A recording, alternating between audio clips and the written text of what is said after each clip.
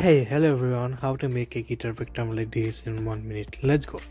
So first we need a thin piece of plastic. I got a leftover piece from a skin card. So now draw the outlines of any plectrum design, whatever you like. I'm using an instrument to draw the outlines. By the way, do you know what it is? Please let me know. Now I'm using a scissor to cut it like this. Here you go.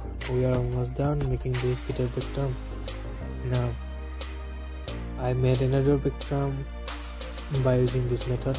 I'm gonna make more. Now send it out. Yes, it's done.